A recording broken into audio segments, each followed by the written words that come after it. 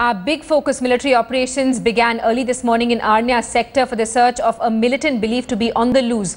3 militants, 4 civilians and 3 army jawans were killed in a fierce encounter in Arnia in Jammu on Thursday. The operation went on till late at night. The army carried out search operations in the village after locals claimed they spotted 4 militants near Band, about 2 to 3 kilometers away from the international border. Locals claim they had occupied an abandoned army bunker. The BSF has stepped up a vigil along the 200-kilometer-long international border. The attack is crucial, coming as it did ahead of Prime Minister Modi's visit to the valley, where he will be campaigning for the BJP ahead of the second phase of polling. Modi will be addressing rallies in Udhampur and Poonch today.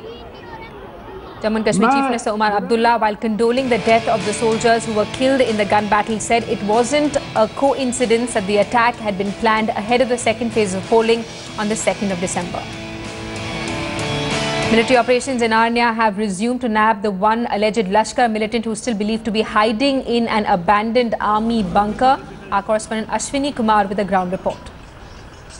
For the last 24-hour operation in Arnia sector is going on. You can see that operation has been relaunched just now to locate the bodies of the terrorists who are killed, and they are planning a big operation again. You can see that special operation group of J&K police and other army personnel, the orders are being issued. They will go inside, they will search the bodies of the terrorists, and the whole night the army jawans, they were monitoring the situation, and you can see these tanks were ready in the ready position to go inside again to check the bodies of the terrorists.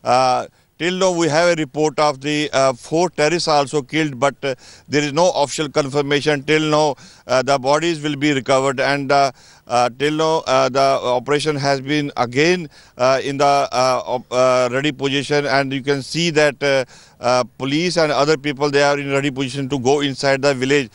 This is just near the area so that they can check the movement of the terrorist. For the last 12 hours, operation was stopped because of the darkness, and now the operation has relaunched, and they will recover the bodies of the terrorists. And after the search operation is completed, then they will give the clearance to the local police to go for inside the village, because most of the villagers have left this area because of the terrorist attack yesterday.